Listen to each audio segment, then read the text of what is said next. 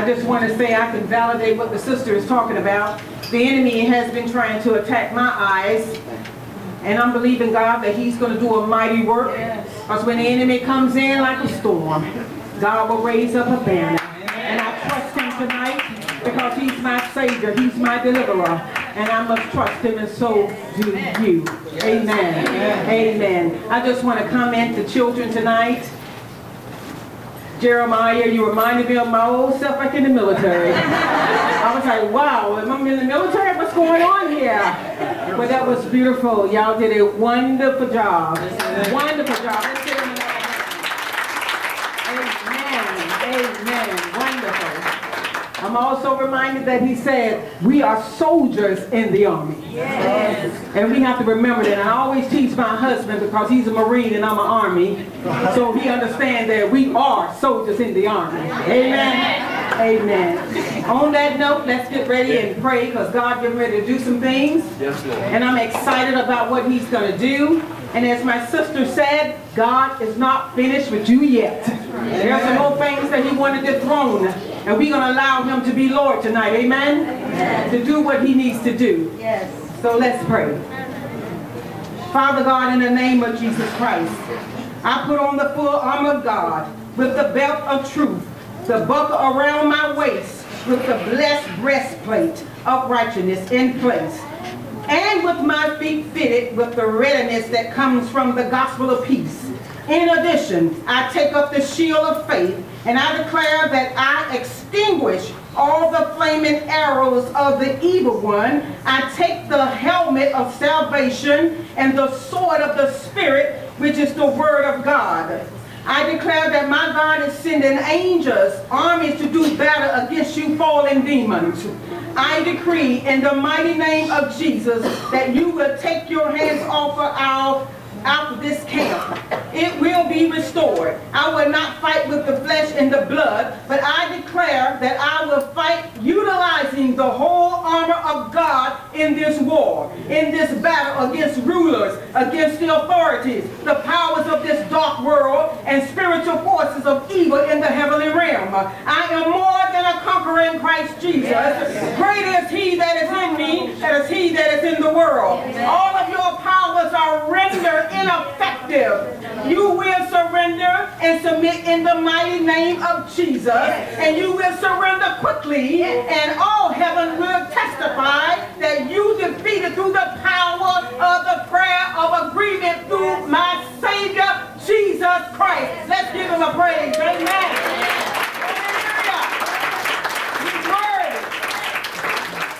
Hallelujah. I want to talk with you tonight about the spirit of self-pity. The spirit of self-pity. As my brother Randy was ministering this morning, I said, okay, God, you setting us up for something. You setting us up. And I just want to give him praise, because some of the scriptures that he even mentioned is going to be applied again. So when he brings this message back twice, that means that he's up to something. He's getting ready to do something, and he wants you to receive his word tonight. Amen? Amen. Amen. Let's move on. So the dictionary of self-pity, let's see what the Webster says. It says self-pity is excessive, self-absorbed unhappiness over one's own troubles. Let me read that again. Excessive, self-absorbed unhappiness over one's own troubles. Self-pity is when we have pity for ourselves, especially when we have a self-indulgent attitude towards our own hardships. Something bad happens to us, and we decided to limit our loss alone, since no one else apparently will, as the enemy have us to think, that we are alone in this situation. Self-pity is our sinful, selfish response to something not going the way we think it should. And it's subtle sin. We often don't recognize it right away, because it wears the disguise of righteousness, indignation. We feel justified to indulge it after the justice we suffered. Even if all that happened when we didn't get our way. The Bible says in Matthew, the 11th chapter, verse 28 through 30. That's Matthew, the 11th chapter, verse 28 through 30. Come unto me, all ye that labor and are heavy laden, and I will give you rest. Take my yoke upon you, and you learn of me. For I am meek and lowly in heart, and you shall find rest unto your souls. Hallelujah. For my yoke is easy and my burden is light. So if you're thinking of something totally contrary to what the Word of God said, it's the enemy. Every one of us have been prone to self-pity. We are born self-centered with a powerful drive to protect our ego and our rights. When we decide that life has not treated us as we have the right to be treated, self-pity is the result. Self-pity causes us to disagree with God over how life and He has treated us. The Bible says in 1 Peter, the 5th chapter, verse 7 through 11. That's 1 Peter, the 5th chapter, verse 7 through 11. Casting all your care upon Him. Yes, Lord. For He cares for you. Be sober, be vigilant, because your adversary, the devil, as a roaring lion, walketh about, seeking whom he may devour. Who resist steadfast in faith, knowing that the same afflictions are accomplished in your brethren that are in the world. But the God of all grace, who have called us unto His eternal glory by Christ Jesus, after that ye have suffered a while, make you perfect, establish, strengthen, settle you. To Him be glory and dominion forever and ever. Amen. Give Him a hand clap. All right. Hallelujah. Amen. So let's talk about some examples self-pity settles in. Let's talk about some of these things. Number one, self-pity takes the bad things in our lives and brings them to the forefront of our focus. Then it tells us that nothing ever goes well with us, and make these lies seem as if they are the truth. It's a setup. Number two, self-pity hides the truth from us. It is an occulted in nature because it are clues, which mean cover-ups, the truth, and change our perspective to keep our focus on the lie. Yes. Number three, and if I'm going too fast, this is why Kevin M. records the service. Number three, it seeks to establish the lie of fatalism in our lives and make us believe that nothing will ever improve. Number four, self-pity also tries to isolate us by deceiving us into thinking that we'll be safe from being hurt further if we withdraw from people. Yeah. That is the lie of the devil. Yeah. Number five, it succeeds in isolating us by using negative thoughts, feelings, and emotions to push people away. This creates a vicious cycle of pushing others away and feeling more and more rejected. So now he's working on you. He wants you to get all alone. Oh, I'm going to do this by myself. Nobody loves me. Nobody understands me. Why I went through this. Why is this happening to me? This is what he wants you to believe. Number six, it is self-sustaining. It can convince us that we don't need anyone else. That it's all about just us. And it's a lie. Number 7. Self-pity blinds us to our past and does not allow us to move forward. So what does this do? It reminds you of your past and continue to keep you in bondage of your past.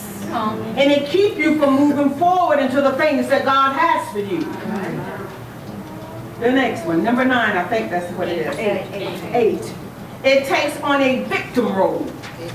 Always the victim, but not interested in looking for a solution or in taking responsibility for one's own life, and it is unwilling to find a way out.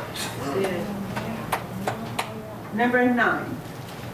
Self-pity can be manipulative and punishes others if they don't give in to enabling it. They want you to have a self-pity spirit of what they're going through, and if you are allowing that spirit to get you to think the way that he's thinking, you are in bondage along with that person. Because if you love them, you would tell them the truth. Number 9. 10. It can make others feel guilty for not bending toward it. It questions their love. Nobody loves them. Do they really care? And if so, why are they allowing me to go through this? God don't love me. Now you're hating God. He's the bad one. This is how the enemy does. He twists it to get you to think the way he wants you to think. The next one. It always close to anger and may erupt at any time. Number 11. Self-pity always has a place to blame. It has to find out whose fault it is. Yet it is never their own. It's always you. It's never them. The last one. It always has a reason why we cannot overcome. A person with self-pity may say, "You just don't understand." Oh yes, we understand. Oh, we know. Oh, it's true. Oh, we know. Oh, it's true. When we assess ourselves and our circumstances as though God is not our gracious Father, we take God out of the picture. We turn to ourselves for love and pity. When we believe there are gaps in God's love and we use our circumstances as proof, we tend to take action to fill in those gaps with self-love or self-pity. At any time we are focused on ourselves other than self-examination, that's what you need to be focusing on. Self-examination leads to repentance. How do I know that? Because my Bible says in 1 Corinthians, the 11th chapter, verse 28, he will lead us into repentance. Yes. He also said in 2 Corinthians, the 13th chapter, verse 5, that he will let every man examine himself. And he's not just talking about when you're taking communion, when you're taking the blood, when you're eating the bread. He's talking about life itself. Because some of us take that scripture only during the time of communion, and we leave out all the rest of the days. And as I can remember, communion is only once a month in the church. That's right. So you mean to tell me 12 times you examine yourself? Think about that. I'll leave that up to you. Again, the only time we need to be led to repentance is when we are in the territory of the flesh. Our sinful flesh is in the enemy of the spirit. And that's Romans 8, the 7th chapter. Write that down. Romans 8, the 7th chapter. When we surrender our lives to Christ, our old nature is crucified with him. Yes. When we surrender ourselves, our old nature is crucified in him. And you will find that in Galatians, the 2nd chapter, verse 20. That's Galatians, the 2nd chapter, verse 20. And you also find it in Romans, the 6th chapter, verse 6. That's Romans, the 6th chapter, verse 6. the selfish sin, the selfish sinful part of our lives no longer need to dominate. When self is dominated, God is not. We, in effect, have become our own God. Now you have stepped into another area. I want to give one example in the Bible. When I was studying this teaching, it hit me. It really hit me because I had to examine myself. If there's self-pity going on here, I really had to examine myself. And I didn't realize how serious this self-pity spirit can be. And I want to read this scripture in 1 Kings, the 21st chapter, verse 4. And my brother Randy read it earlier today. Ahab, and I'm doing not verbatim, but Ahab coveted a vineyard belonging to Naboth and wanted to buy it when Naboth refused to sell it. Ahab went home, sad and angry, murmuring, complaining, self-pity spirit. He laid on his bed and refused to eat. He was sad, he was pitiful, and he was mad. But he had a wife that he know that can handle that situation. He went pouting to his wife. The Jezebel, the evil Jezebel, she set in motion a plan to have Naboth murdered. You'll find that in 1 Kings, the 21st chapter, verse 15 through 16. What am I saying about this? It may sound funny, but there's something very cynical there. Self-pity will draw you into their well. Have you to think the way that they think and feel sorry about them, and you can cause yourself to even be murdered to the extent. Self-pity, this is what happened. Ahab went home with his self-pityness to his wife, and she made sure that she had this man killed. So be careful when someone comes to you and tell you anything. I'm hurting, he did this, they did that. Be very careful. Because your feelings of how you feel about that person, it can go another way. That's right. That's it. When we indulge in self-pity, we have elevated our importance in our own eyes. Romans the 12th chapter verse 3 says, that's Romans the 12th chapter verse 3 says, do not think of yourself more highly than you ought to. Let every man examine himself. We are thinking too highly of ourselves when we allow life hurts and injustices to dictate our emotional state. Bitterness can quickly override the fruit of the Holy Spirit. When self-pity comes in, the Holy Spirit moves. It's gone. It becomes self-pity now. This is what's happening. I'm reminded in Job, when Job said, that very thing that I fear came upon me. And a lot of times we read that scripture and we stop at came upon me, but if you read down further, it said it entered him.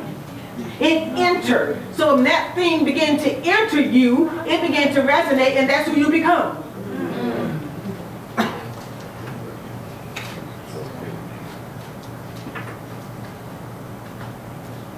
And that scripture to support the bitterness can quickly override the fruit of the Holy Spirit. And also Galatians, the 5th chapter, verse 22. That's Galatians, the 5th chapter, verse 22. It talks about love, joy, peace, long-suffering, gentleness, goodness, faith, meekness, and temperance. That should be dominating the life of every believer. Amen. 1 Thessalonians, the 5th chapter, verse 18 through 19. That's 1 Thessalonians, the 5th chapter, verse 18 through 19. And it tells us that we are not to quench the Holy Spirit. Amen. Instead, we are to give thanks in everything. Yes, Lord. It is impossible to give thanks while clinging to self-pity. Because by definition, a self-indulgent attitude is not focused on gratitude to others. Self-pity cannot be thankful at all for what God has allowed. The cure for self-pity begins with understanding just how pitiful self-pity really is.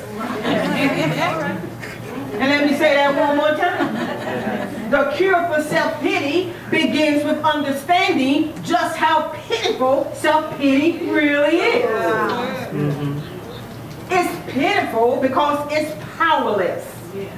Our own pity for ourselves may conjure up some sympathy from the sympathizer, especially those prone to feeling sorry for others. But it cannot ultimately do anything beyond feeling bad. Self-pity may succeed in winning attention and help from others, but it cannot provide healing. Only God can do that. The Holy Spirit, the root cause of that. Elohim, who is the great I am. Only He can do this. So how to overcome the Spirit? Number one, ask God for help. Luke, the 11th chapter, verse 9, that's Luke, the 11th chapter, verse 9 says, ask and it shall be given unto you. Ask and it shall be given unto you. And what I have learned, what you speak, you must believe. What you read, you must believe. Because a lot of times we read it, but we don't believe what we read. It doesn't resonate in our spirit. The word got to come alive. I'm reminded of David when he said he had to encourage himself. So if you got to encourage yourself, you got to know the word of God. You got to understand what the word of God is saying in order to encourage yourself. If you don't have it on the inside, how are you going to encourage yourself?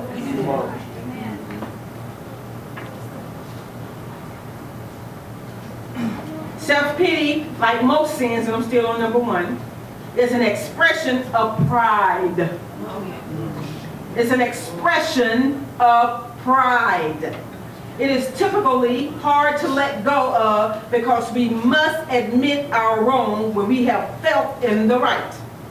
It's okay to ask for help if you need help. The enemy wants you to bear this all alone, but you cannot do it all alone. But you got to know the right people to connect with as well. There's a difference. Number two, repent to God for the sin of self-pity. Yes. Repent. The Bible says in Matthew, the 3rd chapter, verse 2, and Revelation, the 2nd chapter, verse 5, it's a sin. It is to be killed and tossed away. None shall be settling in you. It all should be gone. It's dangerous. Number three, repent to those affected by your sin or self-pity. The Bible says in James, the 5th chapter, verse 16. That's James, the 5th chapter, verse 16. Confessing your faults one to another. Frequently, this step of self-humbling is where the whole of self-pity is broken. Where you can go and say, I'm sorry. Yes. Forgive me for doing this. Yes. This is where it all begins. Amen. And number four, ask God to give you the faith to face what you don't want to face. Because a lot of times we don't want to face it. In Philippians, the 4th chapter, verse 6 through 7. And that's Philippians, the 4th chapter, verse 6 through 7. Making your requests known unto God, and the peace of God, which passes all understanding, shall keep your hearts and mind through Christ Jesus. Dropping down to verse 19, and Philippians, the 4th chapter says, my God shall supply all your needs according to his riches and glory. He'll supply all your needs. He didn't say some, he didn't say half, he said all your needs according to his riches and glory. And this is why I said we got to remember and we got to believe the word of God. Yes. If he said it, believe it. Amen. If you feel self-pity over facing a frightening or unpleasant situation and you feel overwhelmed, ask God to give you the grace to deal with it.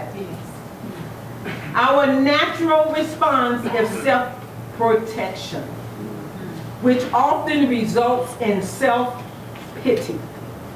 However, we can choose to walk by the Spirit and not gratify the desire of the flesh. And you find that in Galatians, the 5th chapter, verse 16.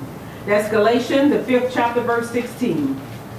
We can refuse to indulge our sin natures and choose instead a grateful heart, trusting that it is God who works in you to will and to act in order to fulfill his good purpose. And that is in Philippians, the 2nd chapter, verse 13. That's Philippians, the 2nd chapter, verse 13. We can look at every opportunity to indulge in self-pity as chances to defeat that old nature. That old nature got to be put to death. We can choose instead to trust that God will work everything for the good to those who love God and are called according to his purpose. And you will find that scripture in Romans, the 8th chapter, verse 28. That's Romans, the 8th chapter, verse 28.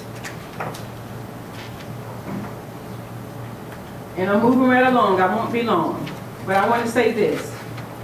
There is not one circumstance of our lives that has not passed through his sovereign love for us.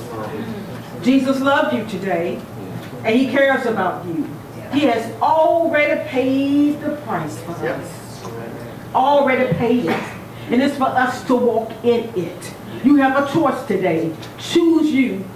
Choose you this day who you will serve. Do you believe the living God? Do you believe his word? Self-pity do not have to take control over you. You are in control.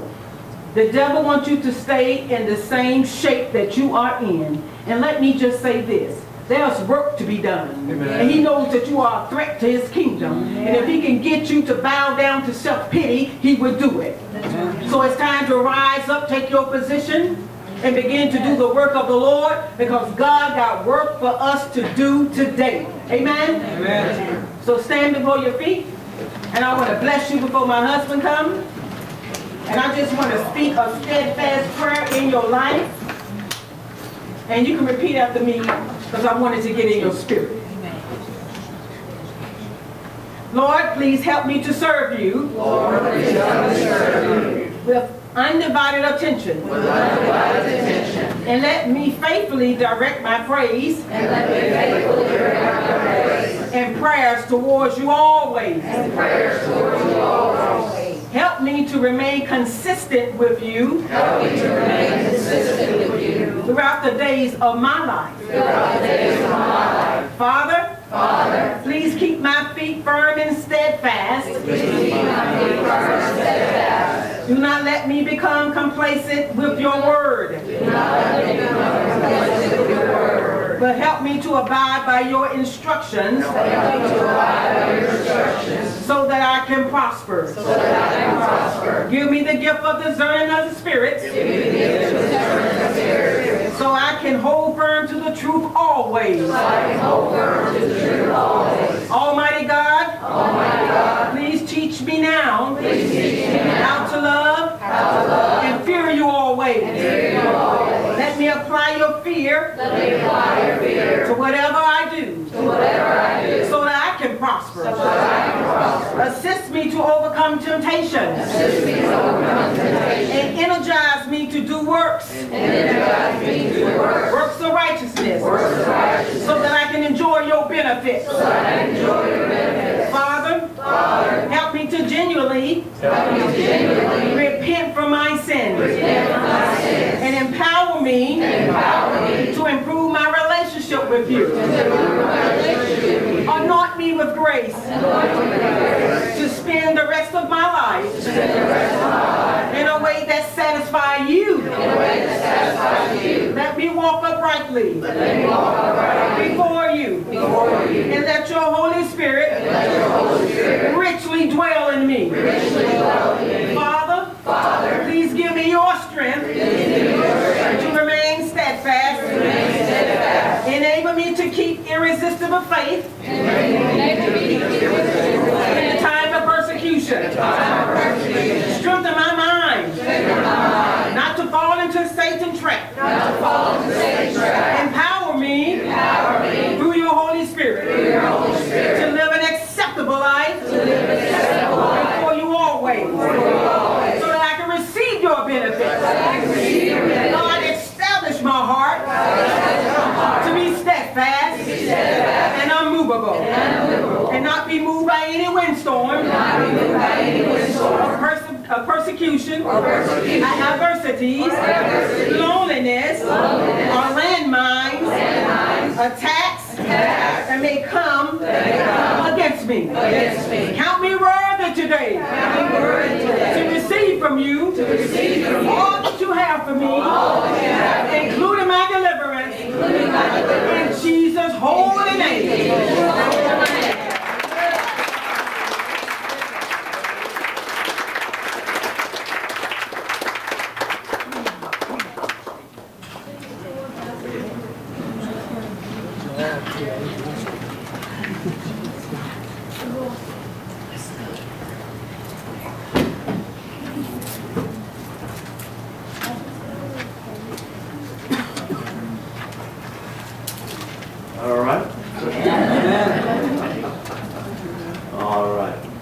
Why don't everybody just stretch a minute?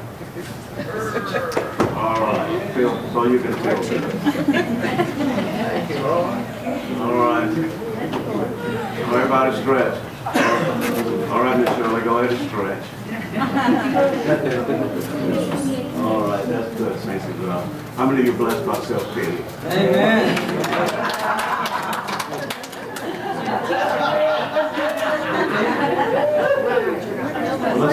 Let's see how many people bought a tape then. Oh, God is good. All right. All right. We thank our Heavenly Father, our gracious Father, in the name of Jesus. And we thank Him for the precious Holy Spirit. We thank God for Director Merrill, Patty, Kevin, Director of Staff, other fivefold ministry gifts, and we thank God for each and every one of you, even the babies that we had a good time with the babies. You know, all these babies in television, they taught me today. Amen? All right, let's get started. All right, warfare prayer. Job, is that Job chapter 22, verse 28? Thou shalt decree a thing and it shall shall what? Come to pass. Okay? I'm going to let you just sit at this time, but I want you to decree loudly. We want to affect the atmosphere with the enemy. Okay? Say, in the name of Jesus, I loose upon Satan's headquarters, his strongholds, his orders, his plans, his curses. The curse of the Midianites, the curse of the Ammonites, the curse of the Moabites, the curse of the Edomites. Let panic, frustration, havoc, confusion, say it loud, pandemonium, disaster, chaos, destruction upon each other. Let there be civil war in the satanic kingdom. Let the demons fight against each other. Oh my goodness. Hallelujah. Come on, give Jesus a praise.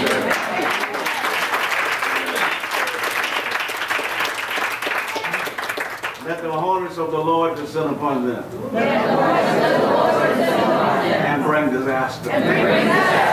May the wrath, hatred, anger, terror, fear. What's your finger in heaven? Finger of God. The burning judgment. The burning judgment. Warring angel spirits. Warring angel spirits. And the word of God. And the word of God. Prevent Satan's orders. Prevent Satan's orders. From being carried out. From being carried out. The perfect will of God. The perfect will of God. For this assembly. For this assembly. Will be done. Will be done. We ask that all the demonic strongmen. We ask all the demonic strongmen. Who rule in our churches. Who rule in our churches. In this geographical location. Be replaced with agape love. Be replaced with agape love. Ask, Father, in the name of Jesus, all vicious murdering spirits be bound. All vicious murdering spirits be bound. In those who hate us. In those who hate us. So, Father, in the name of Jesus, Father, in the name of Jesus, we ask you to loose holy angels. we ask you to loose holy angels. Fight our battles. To fight our battles. Fight in the heavens. Fight in the heavens. Let them guard us from Satan. Let us guard us from Satan. And all his demonic hosts. And all his demonic hosts. Will believe in lies. To believe in lies. Give Jesus a hand praise.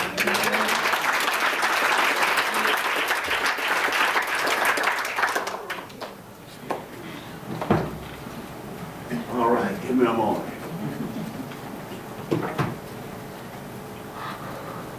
First of all, Jesus Christ has the preeminence. Yes. Right. He's superior. He's first rank. First in time, first in place, first in order. Jesus Christ. Is that correct? Yes. Amen. Okay. Turn to Proverbs chapter 21, verse 16. That's the book of Proverbs chapter 21, verse 16.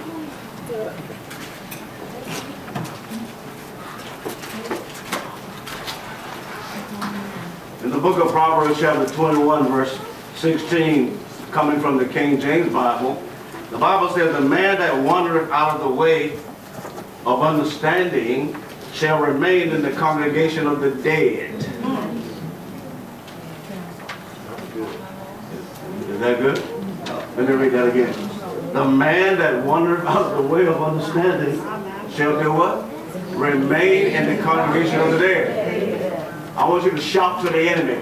We are not the congregation of the dead. We are not the congregation of the dead. We are the congregation of the living. We are the congregation of the living. Through Jesus Christ our Lord. Jesus Christ our Lord.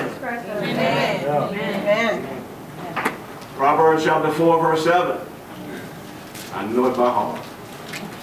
Proverbs chapter 4, verse 7. Wisdom is the principal thing. Principal thing. But in all thy getting, get what? Understanding. Oh. You know, the Bible has all the vitamins and minerals we need for eternal life. Is that right? Amen. All right. All right, let's get started. Turn to the book of Revelation, chapter 1. Let's look at verse 3. The book of Revelation, chapter 1, verse 3. The book of Revelation promises blessings to those who read it. So we want to believe by faith tonight that you're going to read it, and guess what? Promised blessings await you. Okay? In the book of Revelation, chapter 1, verse 3 of the King James, the Bible says, blessed is he that readeth. There it is. Blessed is he that what? Readeth, and they that hear the words of this prophecy, and keep those things which are written therein, for the time is at hand. Okay? Let's look at the book of Revelation chapter 14. Let's look at verse 13. The book of Revelation chapter 14. Let's look at verse 13. The Bible says, and I heard a voice from heaven saying unto me, write, blessed are the dead which die in the Lord. From henceforth, yea, saith the Spirit, that they may rest from their labors, and their works do follow them. Our Lord promises blessings to those who die in the Lord. Now, isn't that powerful? Yeah. How many of you want to die in the Lord? Amen. How many of you don't want to die? Okay? All right, but it's going to happen to every one of us one day. And we want to make sure we die in the Lord. Is that right? Yeah. And rest from their labors and suffering, because heaven awaits them. Let's look at the book of Revelation chapter 16. Let's look at verse 15. the book of Revelation chapter 16. Let's look at verse 15. In verse 15 of the King James Version, some of you still turning, I'm going to slow down. Okay? In the book of Revelation chapter 16 verse 15, it says, "Behold, I come as a thief. Blessed," here's the blessing again. "Blessed is he that watcheth, and keepeth his garments, lest he walk naked, and they" what? "See his shame." Yes. Blessed is he that watcheth. Every one of you are prophetic watchmen. Amen. Every one of you. So the Lord says that we are blessed if we watch and do what? Maintain our garments. Is that right? Yes. I got a whole scriptures for you tonight. All right. Turn to the book of Luke chapter 21. Let's look at verse 36. The book of St. Luke chapter 21. Let's look at verse 36. How many of you love God's word? Okay. Look what it says in verse 36. "Watch ye therefore and pray always."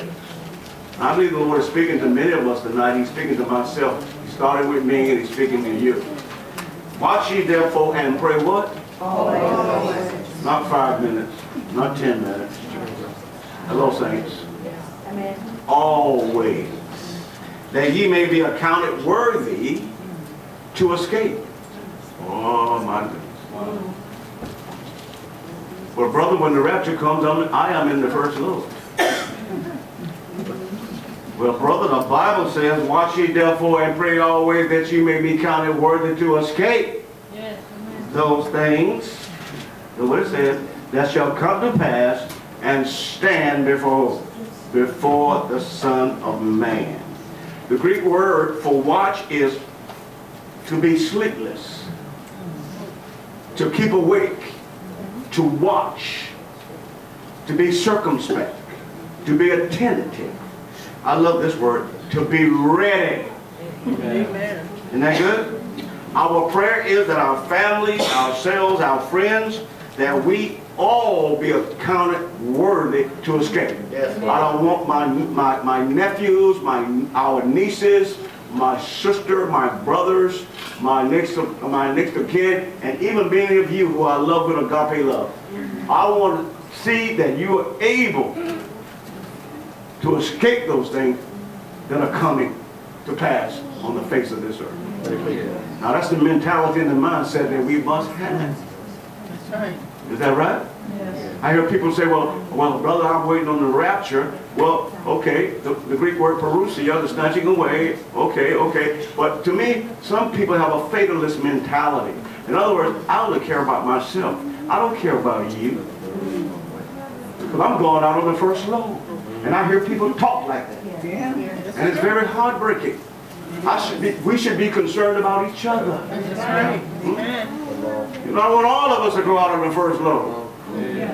If that's the type of doctrine that's acceptable. Is that right? But I know the Bible says that we must pray and watch that we may be counted worthy to what? To escape. All right. Turn to the book of Revelation chapter 1. Let's look at verses 10 and 11. The book of Revelation chapter 1. Let's look at verse 10 and 11. Verse 10, "I was in the Spirit on the Lord's day, and I heard behind me a great voice as of" what? "A trumpet." Is that right? And verse 11 says, "I am" who? "Alpha and Omega, the first and the last. And what thou seest write in a book, and send it to the 7 churches which are in Asia." Is that right? Yes. The first church is the church of Ephesus.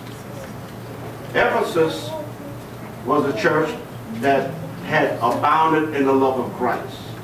The next church is to Pergamos, or the church of Pergamon, or Pergamos, is different pronunciation. Is that right? The church of Pergamos was a compromising church. Okay?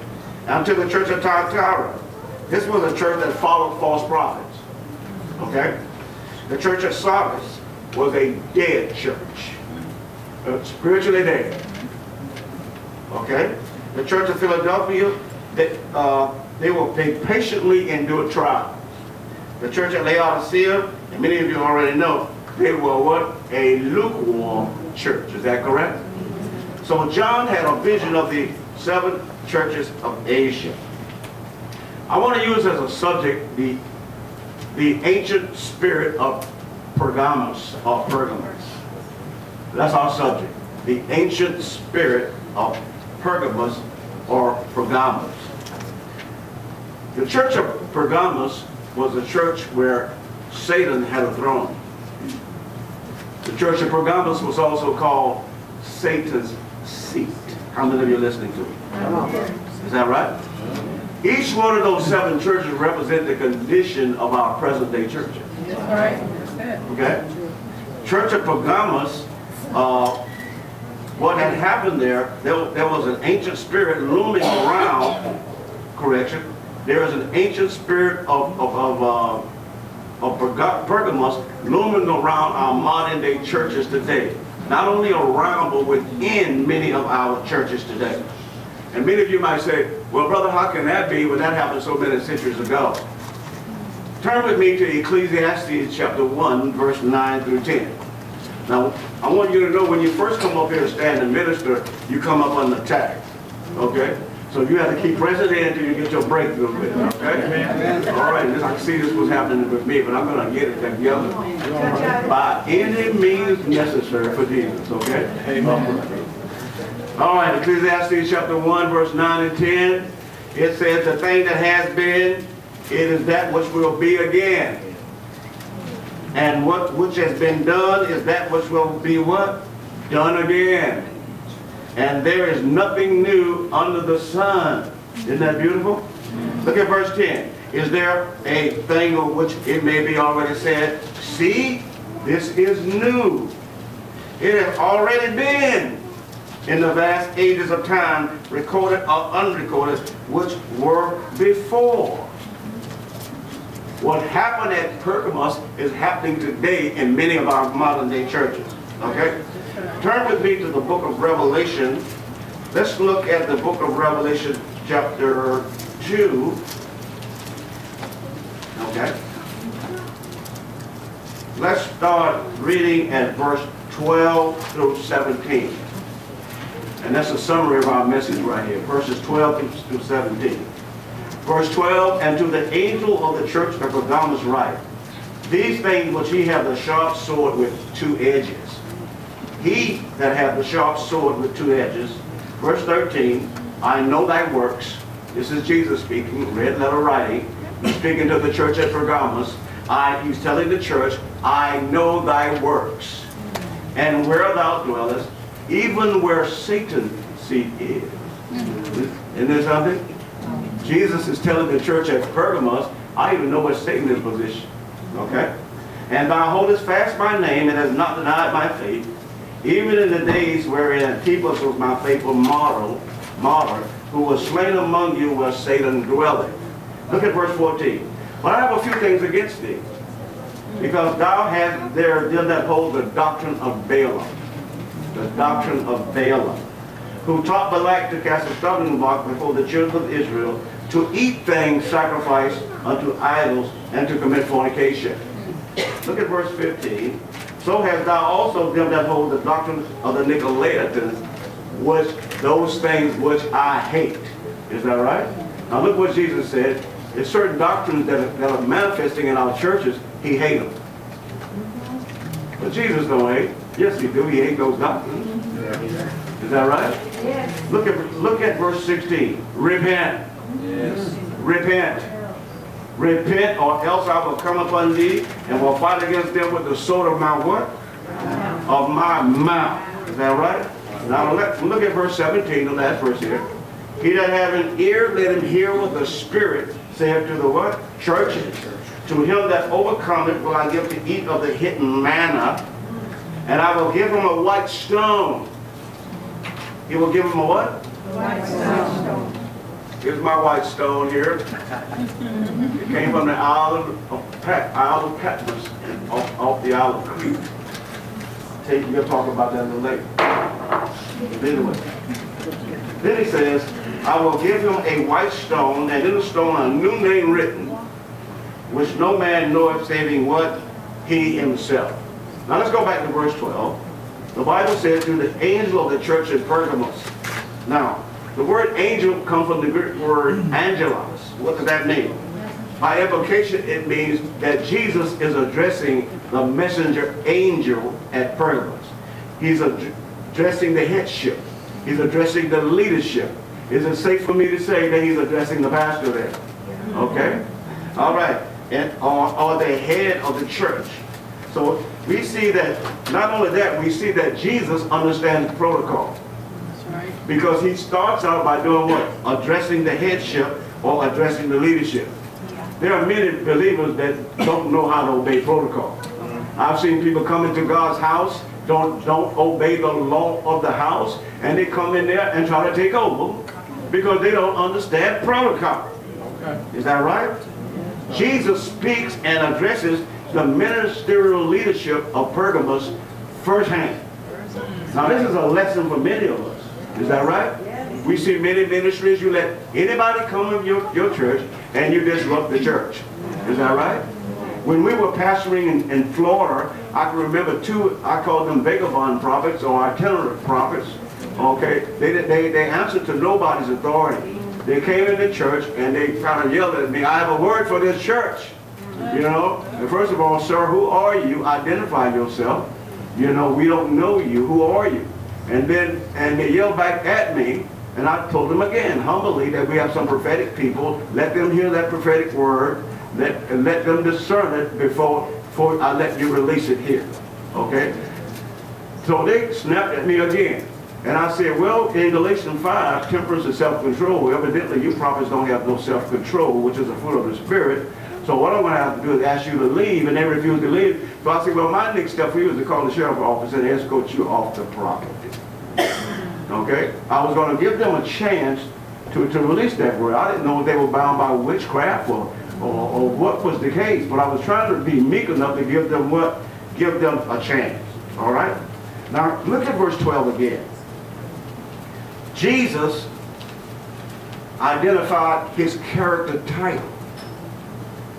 Look what Jesus said. He that have a sharp sword with what? Two edges. He is what? How many teachers are here?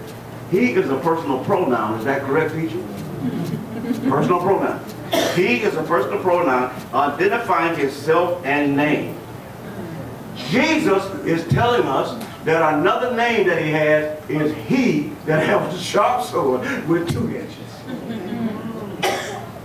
But brother, he's the rooted offspring of David. He's the bright and morning star. Come on, he's the lily of the valley. Yes. He's also he that have a sharp sword. With what? Two edges. What's your name, Jesus? He that have a sharp sword with two edges.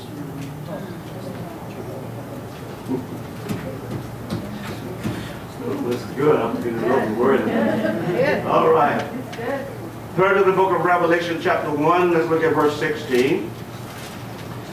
The book of Revelation chapter 1, look at verse 16. In verse 16 it says that he had in his right hand 7 stars. 7 stars. And out of his mouth was a sharp two-edged sword. When Jesus speaks, his words cut. I think Sister Jerry said that the other day, that when Jesus opened his mouth, something gets cut. Amen. Is that right? I believe that we're stepping into a season where God will send messages into the house of the Lord, and their words are going to cut on both sides.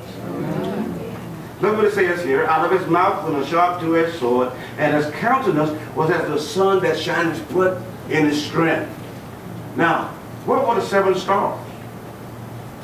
Everybody ready? Look at verse 20. The book of Revelation identifies itself in verse 20 about the 7 stars.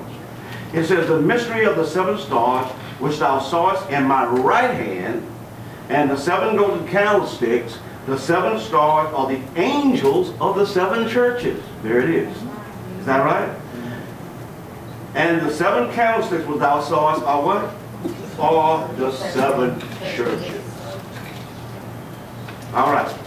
The sharp sword with 2 edges is applicable today for our present day Pergamos churches. Come on, saints. We need to stop having teachers with itching ears. Is that right? It's time to listen. That Jesus released the sword of his mouth. That's right. And be a double-edged sword and cut and cause things to what? Shake themselves in order. Right. How many of you are listening to me here? Our Lord Jesus Christ is visiting the churches that need to be cut with the sword of his mouth. Flesh, soul, and spirit must now be dealt with. How many of you are listening to me? That's right. Flesh, soul, and spirit, game time is over.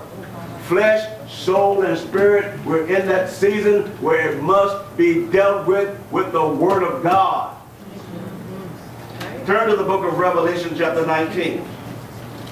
The book of Revelation chapter 19, let's look at verse 15. In the book of Revelation chapter 19, look at verse 15. It tells us something about Jesus. Out of his mouth, here's Jesus again, goeth a sharp sword, that with it he shall smite the nations, and he shall rule them with a rod of iron. And he treadeth the winepress of the fierceness and wrath of Almighty God. What does the word smite mean? In the Greek, it means afflict and strike the nations. Hello, saints of God. I hear so many people say, well, he's just a little baby in the manger. Well, saints, I have news for you. He's a man-child now. And when he comes back, he's coming back with a 2-edged sword in his mouth, and he's going to smite and afflict the nations. Listen, he's not coming to do damage control. He's coming to do damage. Come on, saints. We made him out of a little lamb. Oh, he's just so lovable and so sweet. You keep living in disobedience and you can see what happens. How many of you listening to this? No. How many of you listening to me? Smite, afflict, strike the nation. The people, don't get angry, because out of his mouth goeth what? Bam! Sharp words. All right, let's look at the book of Revelation chapter 2 again. Let's look at verse 13. The book of Revelation chapter 2, verse 13. He says, I know thy works. Jesus knew all about the church. Nothing is hid from his eyes. How many of you listen to me? Jesus knew about the church intimately and what they face, and we can see that in Scripture. How many of you know the eyes of the Lord run to and fro the whole earth? Amen. Is that right? Yes. Daniel said that God is a God of secrets. Is that right? There's nothing that's hid from him. Many times our flesh tells us, well, won't nobody see you. You just go ahead and do it. Nobody know. Oh, excuse me? Ecclesiastes 5 said there's a recording angel that records your movements and everything that you do. He documents it. God sees everything. Right. Even here in Lake Hamilton, he knows about your marriage, he knows about your business, he knows about your home. Hello, saint. He knows about your boyfriend, he knows about your girlfriend. Hello, saints of God. And he knows those little secret things you're doing that you think mom and daddy don't know anything. Isn't that good? All right. So we serve a God who knows everything, and even each and every one of you sitting here in Lake Hamilton Bible. All right? He knows the hidden secrets of the heart.